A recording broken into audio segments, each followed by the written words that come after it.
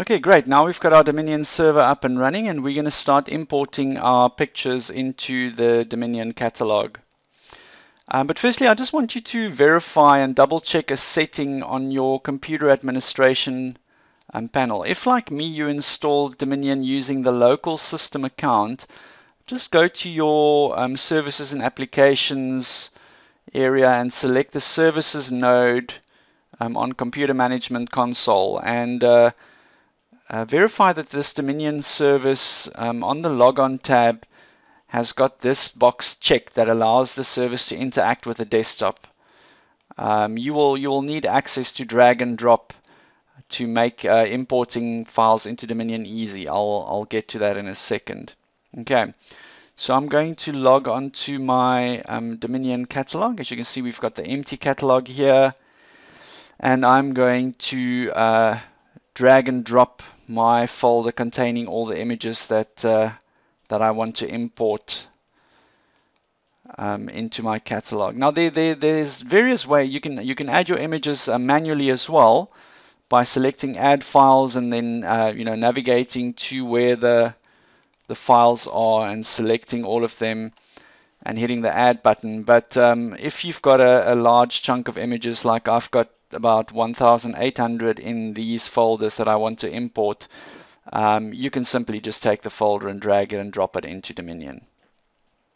Okay, so here we can see all our files. It's grouped here by modified date. We can change this grouping here to show us the different folders that we're importing, and we're just going to take a quick walk through this import dialog that we've got open here at the moment. Now let's take them one at a time. Your import source is basically just telling you where it's importing these images from. Say for example you wanted to import from an SD card or maybe an external hard drive, you would change that location here. Then this group by folder, we've just showed you the different options. You can either group by modified date, folder, or file type to make it easier for you to say for example you wanted to selectively import files and not like I'm going to be importing all of them. If you wanted to, for example, only import files of a certain type, or files that were created at a certain time, or files from within a specific folder, then you would use this feature. Okay, so you can either use these checkboxes to isolate groups of files. Say for example I want to exclude these files, I would deselect it there. It's pretty straightforward. You could also use these individual checkboxes to select your files, or select these global check all and uncheck all files to make your selection.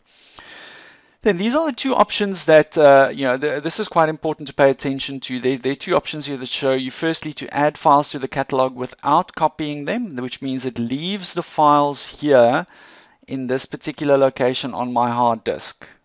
And then the other option is to copy files to a shared folder, and then this is the destination folder, which I would have to specify then, as a shared folder. Say for example I want to copy it to a network share or something that this computer and other users on the network are using, then I would specify those details there. Then you also have the option when you do this to delete the source files after the successful file transfer. This is just a maintenance setting to help you eliminate unnecessary duplication of your files. Okay, and then also during this process you've got the option of creating subfolders according to various criteria. You can see that you can rearrange your files by date, or you can even enter custom information here. It's fairly straightforward and self-explanatory. And then also the option to rename the files. It works in exactly the same way. You can select one of these predefined presets for renaming, or you can create a custom one for your files. Okay, so this is the only difference between these two options, but I'm going to leave my files in the original location, and then I just want to cover these last two options here, which are very handy if you want to assign information to a large group of images. Say for example I'm working with copyright information, or author information, or even geographically information that I want to assign to all of these files, I can do that by assigning a tag preset. And let's do that now, and let's just edit our tag presets. Okay, and this is a standard tag preset dialog. You'll find it at other places within Dominion as well. It's just an editor that allows you to select different metadata fields and assign values to them. Okay, but I'm going to use, instead of the default preset, I'm going to create a new one, and I'm going to call it Amazing Spaces, and you can assign a shortcut key to it as well if you're going to be using it frequently. Even in cataloging and tagging your files, you can do that here. For the time being, I am not. So what I'm going to do is identify a author here. I'm going to say this is by Amazing Spaces. And I'm going to put copyright information in there as well. 2014, all rights reserved. Maybe I should put that over here. There we go. So now we've got our 3 fields that we are going to be importing. And then I can hit OK. Okay, and now I'm going back to my import dialog. And now you can see I can select this tag preset, Amazing Spaces. And then I also have here, this is a very handy feature to assign categories from folder names. So the actual location of these files can be assigned to metadata during import. Right, so let's select that option, and let's see what happens when we hit our import button. So now it's going to scan, create a list, and there we go. We can see Dominion is starting to crunch through the files, and it's importing as we go. Okay. So while Dominion is importing these files, I want to just take a browse through the Dominion website and show you the different file formats that Dominion supports. As you can see, there's a very, very large range of files, and I'm only going to be working with JPEG images for the purpose of this demonstration. But you can see all various image formats are supported, raw camera formats for all the different camera makers, documentation, audio, video, PDF format. There's really a vast number of files that you can tag and catalog with Dominion. So have a read through this and just ensure that all your needs are met by the supported files over here. Okay. So this is very handy to notice. As you can see, we selected that checkbox that says create categories during import according to folder structure. So as you can see already here, like I've got my folder structure here in my computer, it's Dean, Pictures, Amazing Spaces, etc. It's creating exactly the same structure over here for me in the categories. And while it's importing, we can start viewing these images. Now you can also notice here that I have got no sorting criteria selected, so I'm going to sort these by file name. And there we go. As we're importing, we can see there we have our Dominion images loading. Okay, so notice that I'm going to go through a couple of the elements on this while it's importing just to kill some time. You've got a slider over here which you can use to adjust the size of your thumbnails. That's the first handy feature that you'll see. And also, if you hold down your control key and you use your mouse wheel, you can also adjust the size. And then these two buttons over here indicates the item, the information that's displayed above and below the thumbnail. So you can switch that on and off. As you can see, there's nothing displayed above the thumbnail now, nothing displayed below the thumbnail, and there's just different view view settings that you can use over here. That's your thumbnails with information. That's your compact grid where you just get your square previews. Then that's your list view where it's got the actual information in a detailed grid for you to view. And then there are various other different film strip and variations on film strip that you can select for viewing. For example, large preview with strip on the left, etc. These are very straightforward. Okay, so we can just see as we're going through the importing here. Very handy to note also that we'll cover this filter area in detail as we go on. And you can see Dominion is just cruising through our files at the moment, importing them.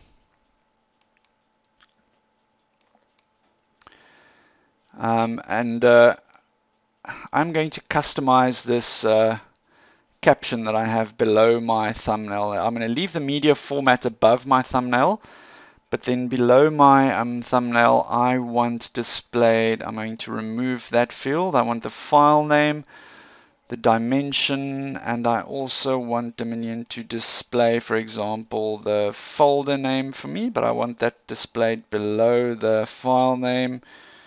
And then I also want to insert my keyword field. I want that below folders. I'm going to have file name, folders, keyword, dimensions. Great, so now we can see there's the actual file name, the folder name that it's in, the dimension summary, and then you can see my keyword field is blank. Okay. So now let's select, I'm going to close this map preview for the time being and just have a look through the properties that we see on the file. As you can see, the information that we assigned during the tag preset, that's already listed in here during the import. So it saves us the hassle of actually having to enter this information manually. You know, we can do it en masse during the import process. Great, we're almost halfway there with our, we passed halfway mark already. It shouldn't be much longer. Right. Okay, so while we are waiting for the import to finish, I'm going to just show you that all of these panels in Dominion are, you know, your standard docking and floating panels. So you can customize the interface as you see fit, you know. So you can dock these panels anywhere on the user interface. On the side, you can undock them by double clicking, dock them again by clicking. You can merge them with other panels by dragging them onto this area, use different types of layout. So it's completely up to you how you would like to arrange your user interface. You can use your Windows menu to show other panels that are also available, like the map panel that we just closed. That was over there. You can open and close them from there. And we'll get to all the different areas of this menu as we all these menus as we go through the different areas of Dominion. Okay, and then also you'll notice that there's a gear icon on all of these panels, and that gives you access to some of the advanced menu, advanced features that we'll also cover in a later stage. For our catalogs panel, catalogs tag panel, though, I just wanted to go through.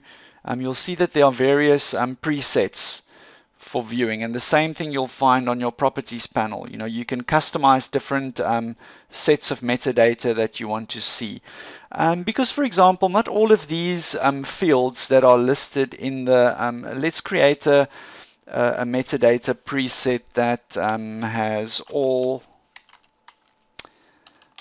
available metadata, and we select all. And then, as you can see, it's quite a large list of metadata groups which contain their different information in them as well. You know, and what it's quite difficult to scroll through long linear lists. So Dominion gives you the opportunity to just define a custom set of information that's only relevant to what you are doing. And that is what these different presets are. Say, for example, I'm only working with audio files or only working with video files, then I can set up almost like a workspace that contains only the relevant data for what I'm doing. Okay, so as we can see, our metadata has finished importing, and it's also busy just syncing all these category information back to the files now, and we should get a green go ahead. There we go. Okay, so now we have, when we click our show all button, we'll see that 1,897 files have been imported. You can preview an image by just double clicking on it. There's also the handy option of just entering your information into the properties panel there as you go. We're going to close this off. And yes, that's your import process all done and dusted. Thank you.